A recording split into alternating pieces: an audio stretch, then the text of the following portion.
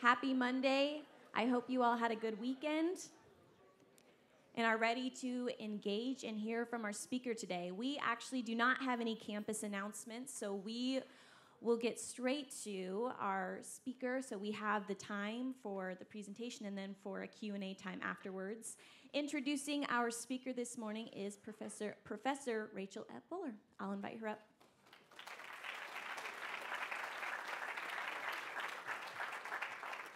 Good morning, everyone. It's my pleasure today to introduce Dr. Rachel Waltner Goossen, our convocation speaker and our featured speaker for this year's Menno Simons Lecture Series. Dr. Goossen graduated from Bethel with a degree in history. She went on to earn a master's degree in history from the University of California at Santa Barbara, a PhD from the University of Kansas, and she's now professor of history at Washburn University in Topeka. I had the pleasure of working with her last year to help plan a conference at Eastern Mennonite University called Crossing the Line: Women of Anabaptist Traditions Encounter Borders and Boundaries. This project was only one example of the ways in which she has mentored and encouraged both students and colleagues to seek out diverse voices when writing and speaking about history, most recently in urging us to join the Women Also Know History online database project. Dr. Goossen is the author of the book Women Against the Good War: Conscientious Objection and Gender on the Home Front, 1941 to 47, co-author with the late Robert Kreider of When Good People Quarrel: Studies of Conflict Resolution, and in the past few years, she has published several articles on issues of sexuality and sexual abuse in the Mennonite Church. Her talk this morning is entitled Coming Out: Mennonite Leaders Arriving. Please help me in welcoming Dr. Rachel Waltner Goossen.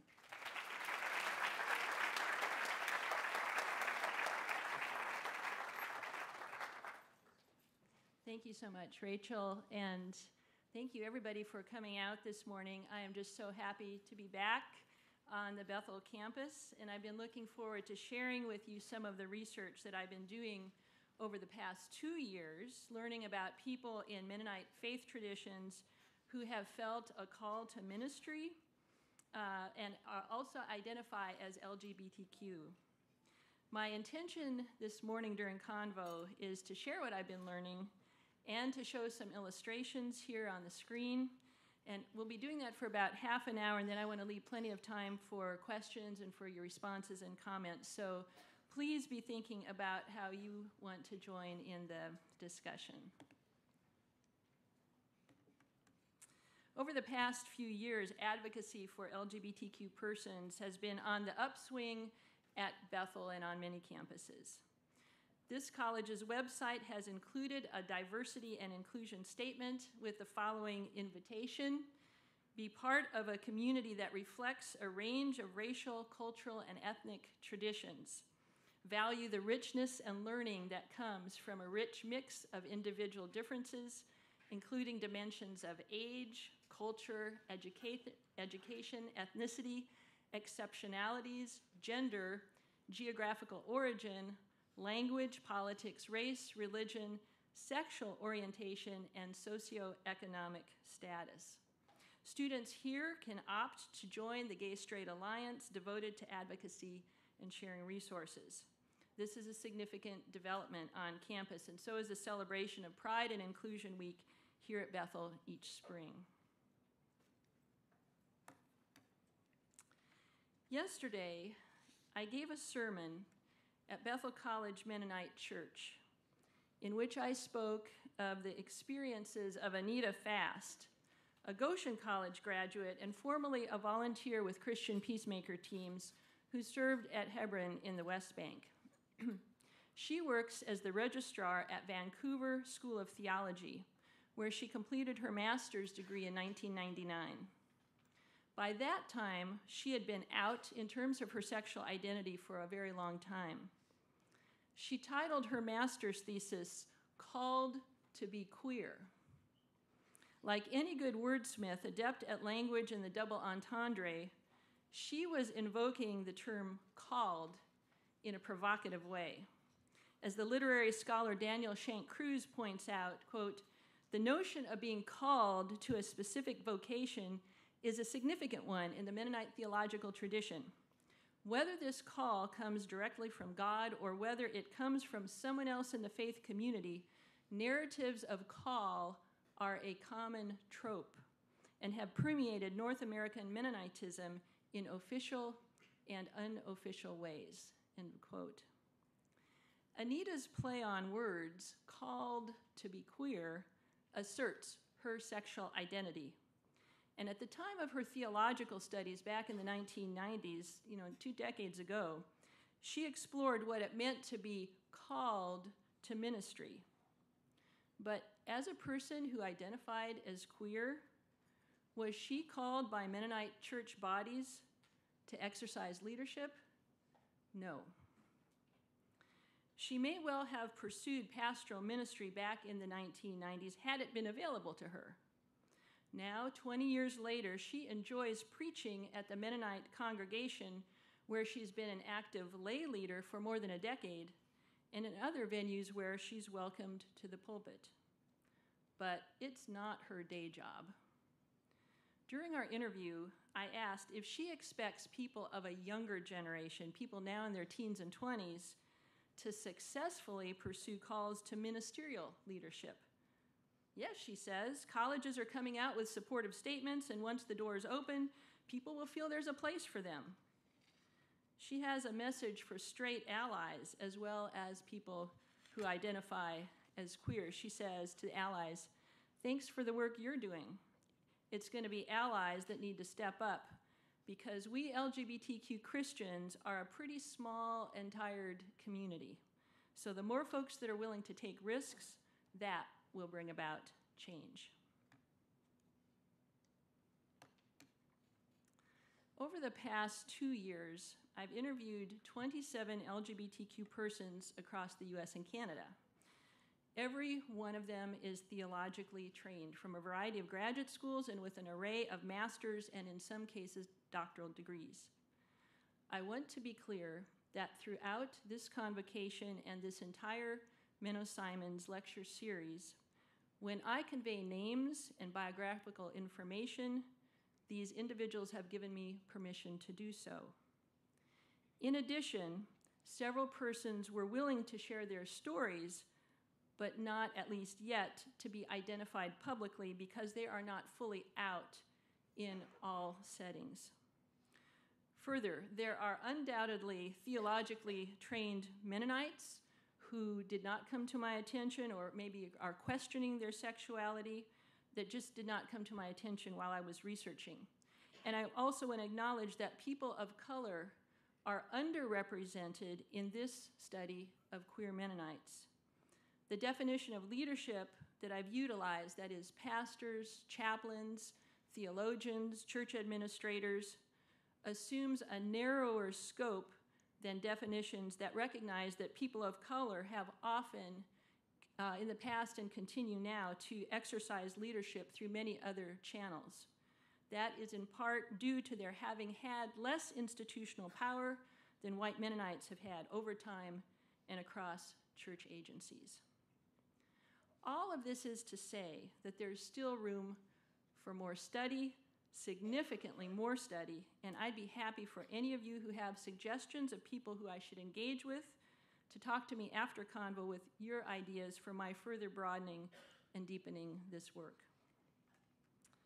The faith leaders we'll be considering this morning are a varied group of adults of all ages and wide-ranging experiences, both religiously and in terms of their sexual identities and gender identities. For some, their faith commitments have shifted markedly over the course of their own lives. One of my interviewees, for example, who is raised Mennonite and earned a graduate degree in peace studies, no longer claims Christian identity or faith. But nearly all the others do profess Christian as well as more specific Anabaptist or Mennonite affiliations. In terms of sexual identities, for some, this has changed over their life course. While many of my interviewees recognize themselves as having non-hetero identities from an early age, at least a few of them assumed themselves to be heterosexual well into adulthood, and then eventually came to replace that identity with something else, lesbian or gay or bisexual or queer. As for the term LGBTQ, used as a catch-all phrase for sexual minorities, among the 27 persons I interviewed, only one identified as T, transgender. Lifting up these faith leaders' experiences is a specific strategy that I'm utilizing here as a historian, since their narratives have generally not been recorded and their pain has rarely been acknowledged by church-related institutions. Part of my aim is to highlight these narratives of individual Mennonite leaders, most of whom are not widely known and have been marginalized within church structures. Further, through the narratives shared here in these leaders' own words, we begin to see how experiences with historic marginalization has moved people to act. Some departed church institutions. Others arrived to engage with collective church bodies in Mennonite contexts. In these individual actions, we see that the church as a corporate body is not fixed or unmovable, but changeable. Church bodies, collectives, sometimes are transformed and channeled into new directions. Both this morning, as we examine the stories of queer individuals who have arrived into Mennonite circles and are providing leadership, and in this evening's lecture tonight at 7 o'clock, when we consider some reconciliation stories of Mennonite ministers being expelled years ago and then circling back years later and now being embraced, we'll see possibilities of individuals influencing structures, even transforming them into more hospitable spaces. Last evening, I focused on individuals who were compelled to leave Mennonite ministerial positions, in some cases more than 20 years ago, because of their sexual identities. And I also spoke about those who have migrated out of Mennonite denominational structures voluntarily because they've wanted to pursue ministry in environments that are very welcoming to LGBTQ individuals, including people in leadership. This morning, our focus is not on people departing Mennonite circles, but rather leaders arriving and choosing to stay Mennonite despite continued challenges. Several of these are still navigating their way into ministry in Mennonite settings.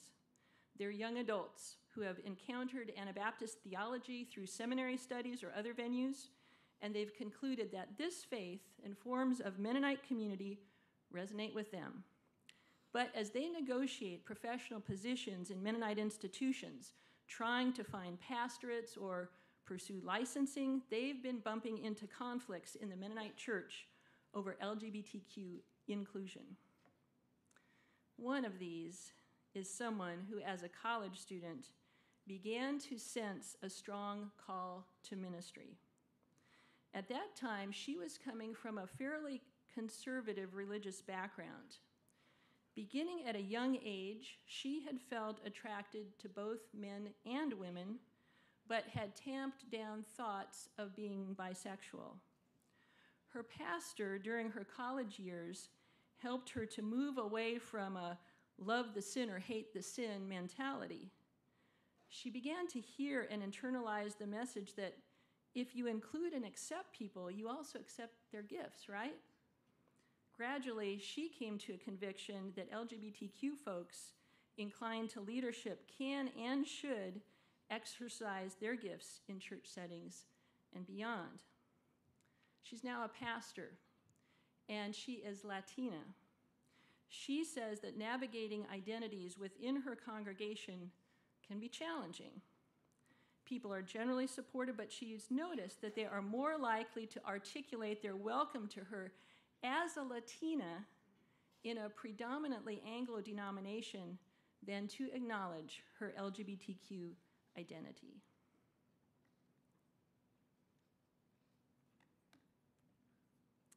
For some of these Mennonite leaders, their challenges began in seminary or in voluntary service. In 2011, Caitlin Desjardins, a Wheaton College graduate, was a 22-year-old seminary student who lived in a Mennonite voluntary service house in Elkhart, Indiana. Her identity as a lesbian so offended a conservative Mennonite person who'd been newly assigned to join the small group unit at the Elkhart House, that letters soon arrived on the desks of officials at MVS, Mennonite Voluntary Service, Mennonite Mission Network, and Mennonite Church USA, the denominational offices.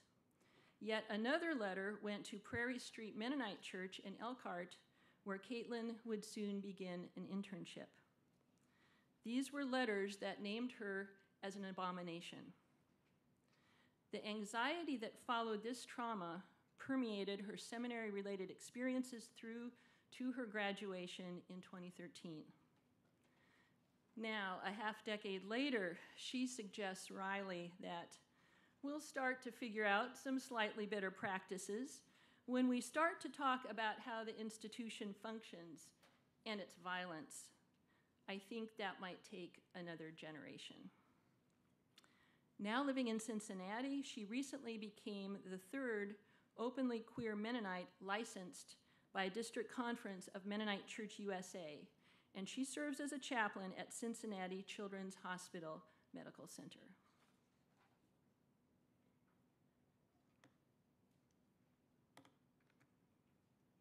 Erica Lee Simke, whose upbringing was Baptist and who graduated from Truett Seminary at Baylor in Texas in 2014, had her beginnings among Mennonites as an interim pastor at the Houston Mennonite Church.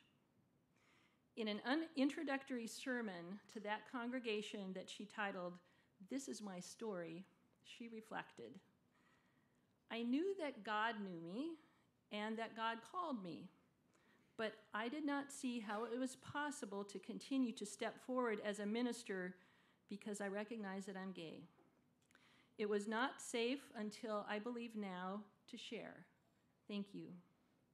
This is one of the many reasons why I'm so excited to be with you these next few months. Among the Mennonites I have met, I'm learning a new way of Christian faith, one that celebrates differences, is actively engaged in peacemaking, and a community that desires to live radical hospitality. Honey, I'm home. She says of her arrival among progressive Mennonites, quote, "These are my people. This is my tribe. These are the things I've believed for a long time." She is the first solo pastor to be called to a Mennonite Church USA congregation at Albuquerque, New Mexico, and now a year into her pastorate there, she's preparing to be licensed with Mountain States Mennonite Conference.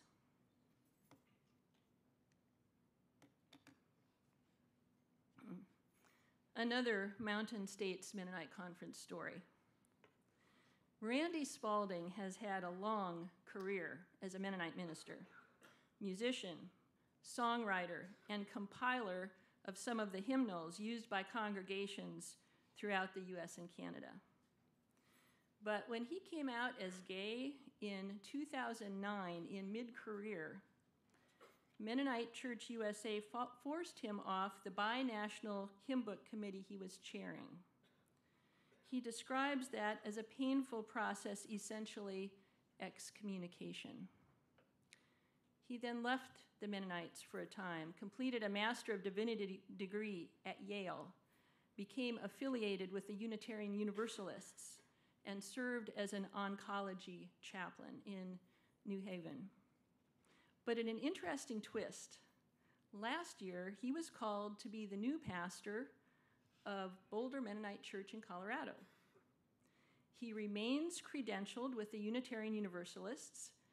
Meanwhile, his installation service and celebration at Boulder Mennonite took place this past February, and he's been licensed with the Mountain States Mennonite Conference. Randy is looking forward to ordination to ministry this winter. Of his journey, he recounts, quote, "Back in the late 1980s, I got married because I thought this is how God will heal me. A year into marriage, I had a kind of breakdown and talked with my wife about things that had happened, what I was dealing with, and then found a counselor doing reparative therapy. That was a total disaster. My former wife is straight. She's an advocate for queer rights. We divorced in 2006 after 18 years of marriage. Also, my mother has been a supporter. I waited to age 40 to come out. But not everyone has had the same response. I have one conservative brother who will step out of family group photos if my husband gets in the group picture.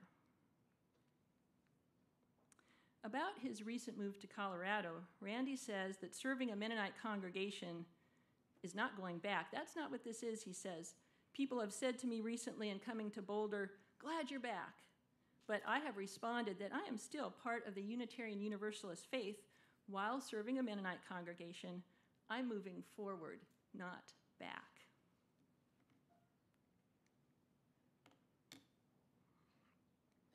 Michelle Burkholder grew up in Harrisonburg, Virginia, the daughter of a Mennonite minister. From a very early age, she recalls, I knew my gender identity was fluid. I was more masculine. Even in my preschool years, I played with trucks and cars and wanted to roughhouse. My older sisters played with other things, and I was different from them. My mom always said I was born with the wrong plumbing. And now looking back, I see my mom had a good understanding. At the age of 21, when Michelle came out as queer, she had the full support of her parents. Her dad was serving as minister for Virginia Mennonite Conference at the time. And she remembers he chose to love me. He and my mom had long known this moment was coming. My dad chose to be supportive of me and love me. But he also had to do his job to deal with people all over the spectrum of how people in the church think about queer people. Her journey since then has included a commitment ceremony, legal marriage, and having a child who's now a preschooler. Last year, Michelle was licensed to ministry at Hyattsville Mennonite Church in Maryland, which has had a long history of being disciplined by its regional conference, Allegheny Mennonite. Allegheny Mennonite Conference has experienced a number of congregations recently pulling out of that conference. As of this year, they're down to just 12 remaining congregations, down from 37 congregations. More conservative congregations have been pulling out. Of her licensing to ministry, last year, Michelle says, quote, "It was joyful, phenomenal, a celebration, lovely for me personally. But beyond that, it was the first time in more than 10 years that Allegheny Conference was stepping up and supporting the work that Hyattsville was doing. It was amazing." Michelle adds, "A few years ago, I recall discouraging someone who wondered if a queer couple should come into the Mennonite church. They were seeking a place and to do ministry, and I said no. Not unless you want to deal with all the politics. This is not a good place to come. I think I would answer differently now. It's not easy or settled, but it's changing."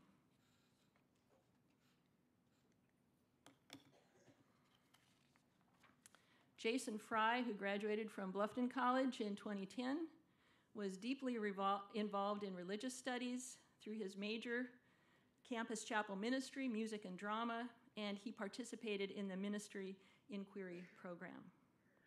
He also came out as gay during his college years. As an intern at First Mennonite Church in Bluffton, Ohio, he told a pastor in the Central District Conference that, quote, "I was feeling called to a place that didn't exist yet. Doors were opening, I was having a lot of intense experiences, and there was a feeling I would keep moving on." Jason did go on to complete a Master of Divinity degree from Princeton and has since kept up many Mennonite ties. He participated in the most recent MCUSA conference last year in Orlando, and he is currently working on his doctorate in ethics at Chicago Theological Seminary. He says, "Mennonites I have known still have a desire to come back and connect back, even as they have found sanctuary in non-Mennonite spaces." Adding, quote, "A gift of a lot of LGBT Mennonites is that we struggle with the question of what it means to be Mennonite, whereas straight Mennonites may not. This idea that being marginalized prompts people to think hard about the central tenets of faith-based institutions and of Mennonite communities in particular, rings true for a number of the individuals I interviewed. Some congregations, educational institutions, and other spaces across Mennonite and Anabaptist faith communities encourage questioning of faith traditions and practices and embrace a spectrum of spiritual belief and religious commitment. Other Mennonite institutions, of course, are far less open to questioning.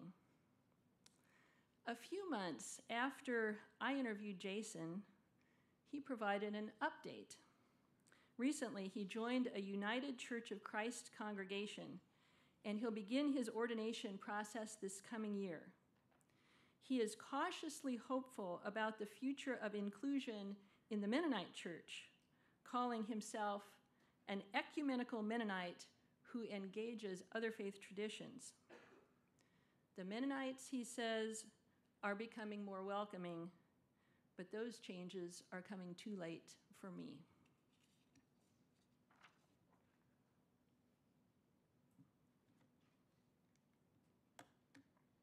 Here is another photo of Anita Fast on the left, who I referenced earlier, the woman from British Columbia, shown here with her girlfriend this past spring.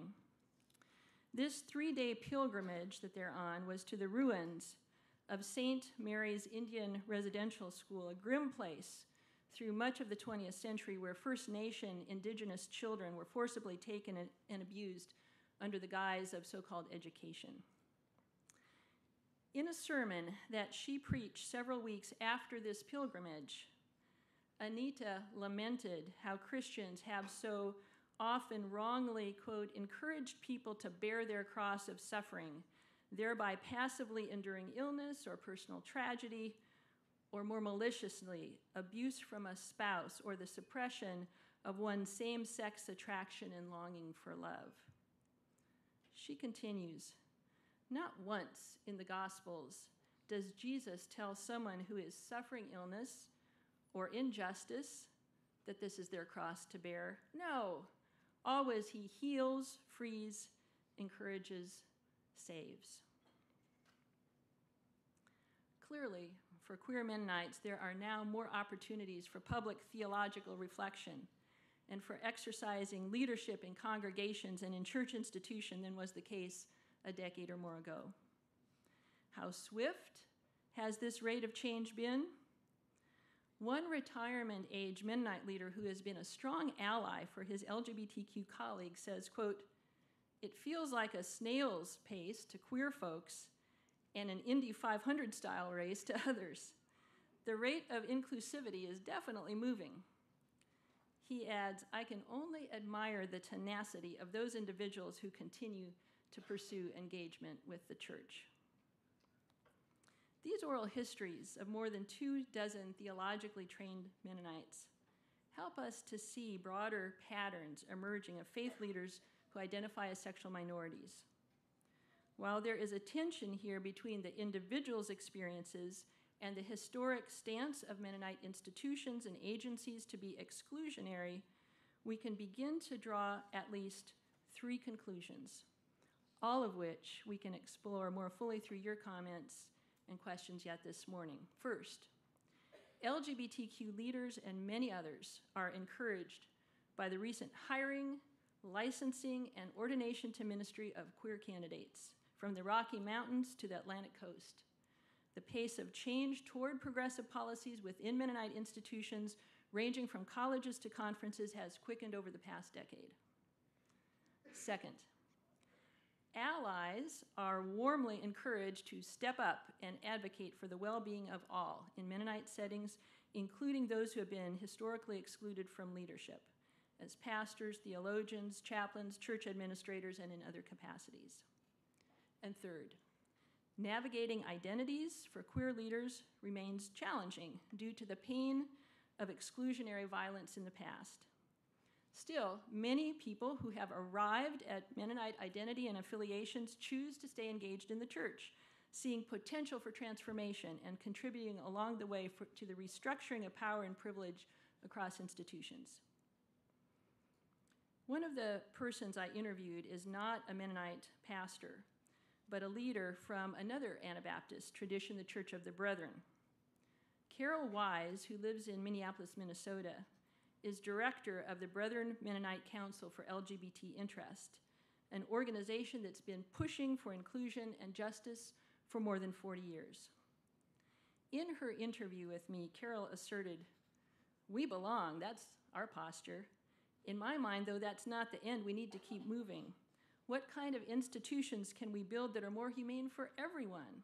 How do the dynamics of power and oppression and privilege and all those identities interact?" That's what I keep moving toward, she added. Because if all we aim for is a few LGBT clergy, then we've really missed it. The really important function that remains is the critical function, that suspicion of hermeneutics. Who's heard and who's not heard.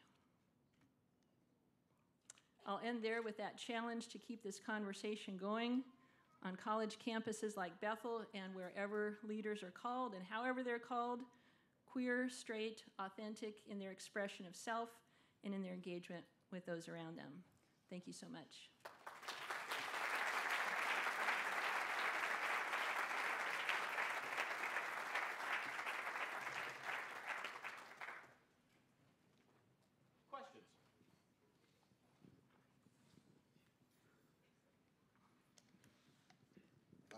Thanks for coming. I didn't necessarily have a question or a comment for you, but somebody left their phone in the bathroom. That's a great case. I have it, so.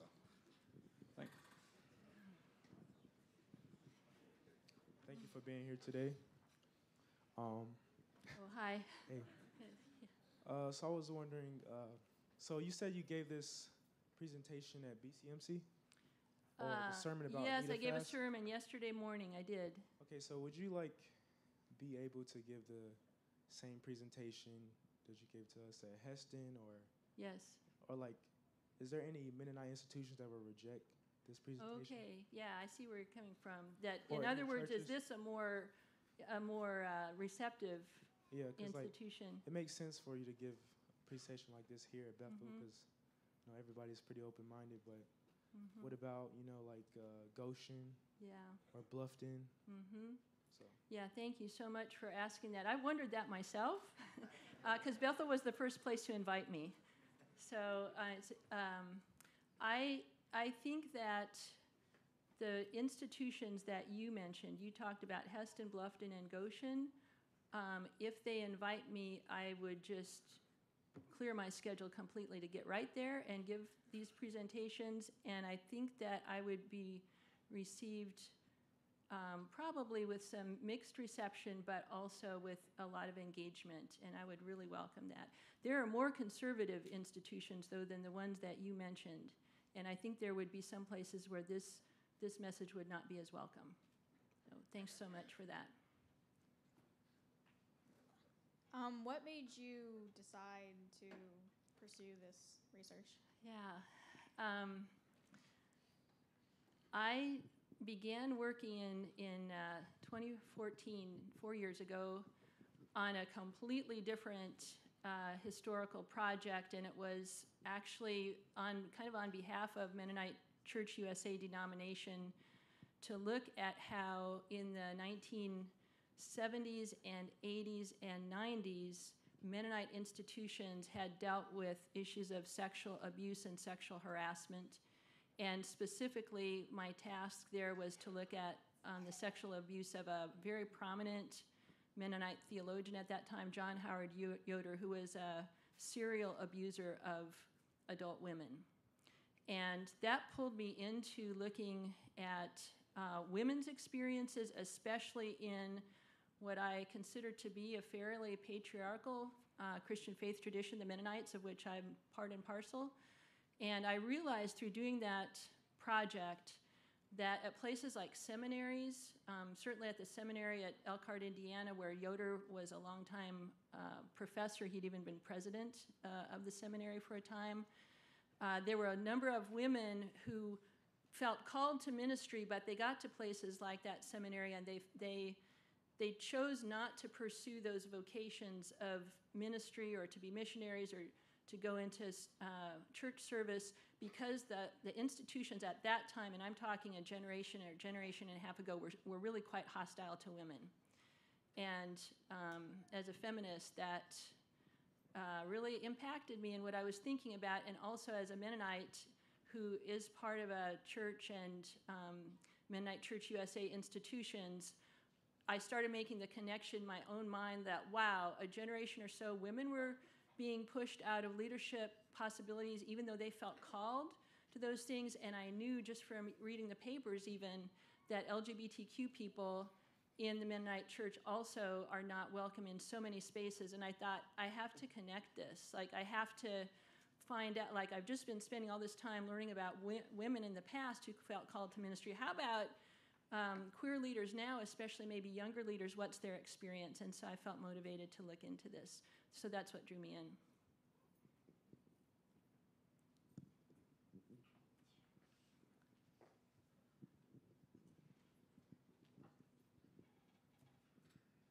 Hi. Hi. Thanks so much for speaking. That was really interesting to me. And I had a question about maybe your next steps in this research. Your presentation today was mostly over the Mennonite Church USA denomination. I was wondering if you planned on looking into the Mennonite Brethren denomination or other more conservative branches of Mennonite, and then institutions like Tabor College or other Mennonite Brethren colleges, maybe looking at how they're approaching this topic. Like, Bethel has been fairly accepting and open-minded about this topic, and how other colleges are shifting. Yeah. Yeah, thanks. When I started this study, I decided to try to interview anybody that considered themselves to be Anabaptist or Mennonite from any branch. So actually, Mennonite Brethren people, there may be one or two even represented in my own study already, but I wasn't trying to just look at specific denominations. And so I also interviewed somebody, he wasn't represented in my pictures here, but somebody who graduated like from Rosedale Bible College in Ohio, which is a very conservative Mennonite institution, and he's a gay man who felt called to ministry. So I've tried to take any comers who would be willing to speak to me if they identify as Anabaptist from whatever background that is. And so that's been my approach. And I'm going to continue to do that, but I think as I continue to find people to interview, I'm also, as I mentioned in the talk, not going to be quite so specific that they have to be theologically trained, because several people who have read my drafts of my presentations before coming here have said, there's so many other kinds of leaders than the ones that have had the privilege and the opportunity to go to seminaries, and why don't we look more broadly at leadership? And so that's actually, maybe rather than looking at a lot of different specific colleges' policies, I'm probably not going to do that, but I will look more broadly at leaders. And to the extent I can lift up and amplify the voices of queer leaders so people who are either reading my work or hearing my presentations can hear them in their own voices, that's actually the root and the heart of what I want to be doing going ahead. And I'm also really very happy that Bethel College has agreed to make my lectures here available online. So they're doing video recording. And so this week, as I understand it, there's going to be a link on the Bethel website so that anybody around the world who's interested in this can access my talks, including yesterday's talks and today and tonight as well, so that the information can go out. And of course, I'm trying to be invitational, that this work is not done, so if people have folks that they think I should be trying to interview, I'm taking notes about that as well.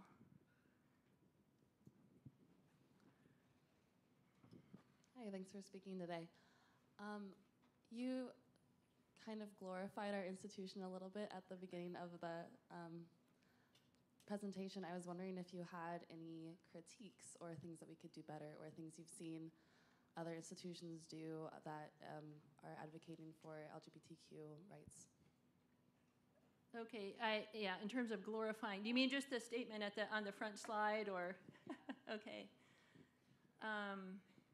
Yeah, I guess it would be really great for me to meet at lunchtime or this afternoon with some Bethel students to actually know really directly what's going on here.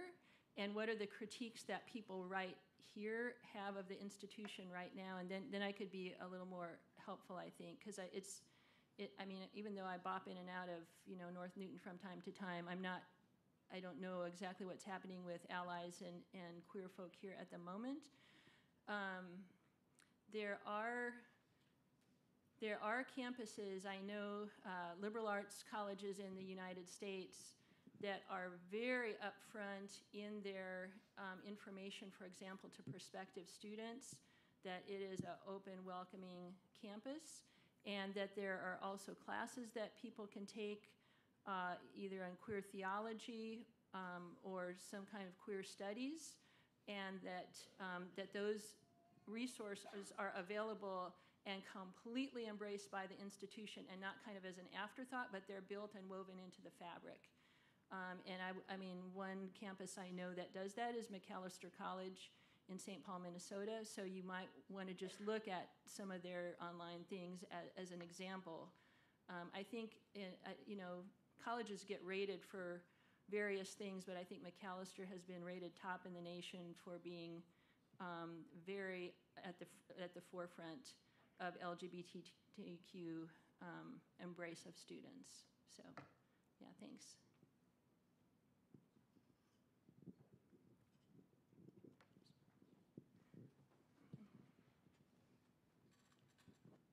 Hi. Hi. This has been a really fantastic presentation, and it was super well done. Thank you. Thank you for coming. So you've been interviewing these people about something that's probably been the most tumultuous and traumatizing experiences that they've gone through. Mm-hmm.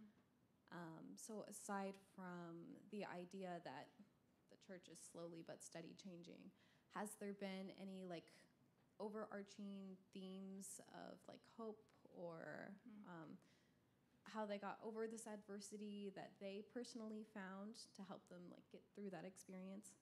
Mm-hmm. Yeah, that's. I'm thinking about a couple different ways I can answer that.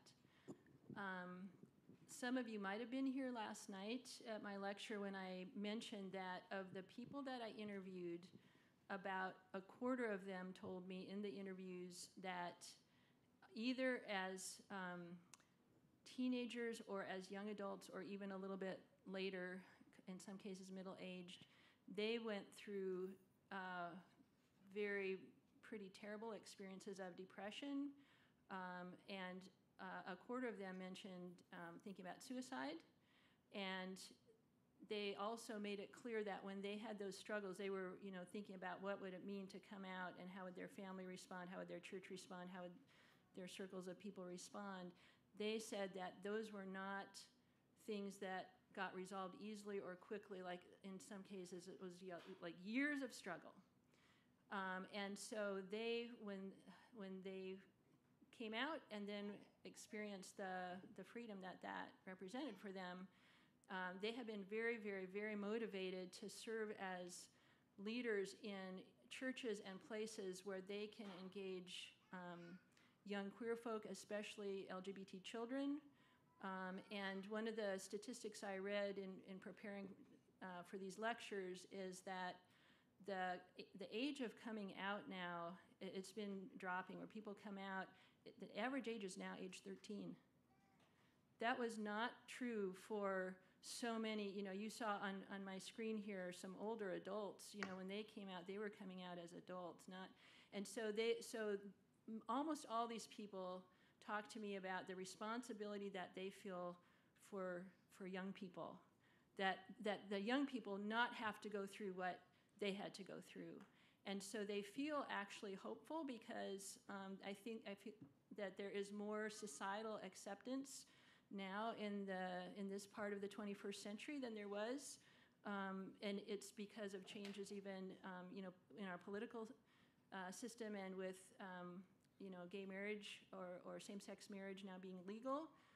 In Canada, that's been true for now going on 2 decades. In this country, it's since 2014 or 2015. And so all of those societal changes they see as extremely hopeful, because it means that there's much broader acceptance. So one of my motivations with these lectures is I feel the church is lagging behind the society. and that bugs me. And so, I mean, I think the church should lead, not, follow, right? I mean, and that's something that people said in the civil rights movement too.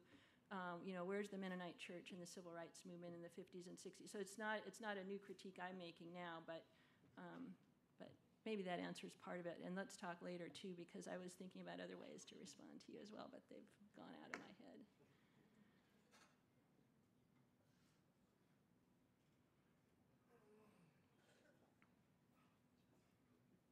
Could you give us brief details about your lecture? You have a lecture tonight as well. Could you give details to the audience just as a reminder? Sure. Yeah. Tonight at 7 o'clock, I'm going to speak, and I will again be showing some photographs. The talk tonight is going to have a little different focus in that I discovered in my interviewing people 2 individuals who were expelled from their Mennonite institutions years ago, a long time ago, because they came out as queer, and then they left the Mennonite institutions and were not part of that for quite a long time. But more recently, especially in those particular settings, the people around them have changed and have become much more welcoming of Mennonite leaders in Mennonite spaces. And these are individuals who are now coming back and exerting leadership in the very spaces that they were expelled from years ago. And those are really quite remarkable reconciliation stories. So I'm going to tell those 2 stories. And then in part of the lecture, I also want to address what's going on, not just with North American context, but of course, people being LGBTQ, that's a worldwide thing, right? So it's not just limited to these Americans and Canadians that I've been talking to, but when we think about Mennonite Central Committee and what their policies are as people are around the world, in MCC, it's really quite exclusionary now how queer folks are treated by that agency. Also, Mennonite World Conference is a consortium of lots of different Anabaptists around the world, including many in the Global South. So I want to make some remarks about that tonight. So that'll be the focus. Yeah, thanks. Could we get one round of applause for our speaker today?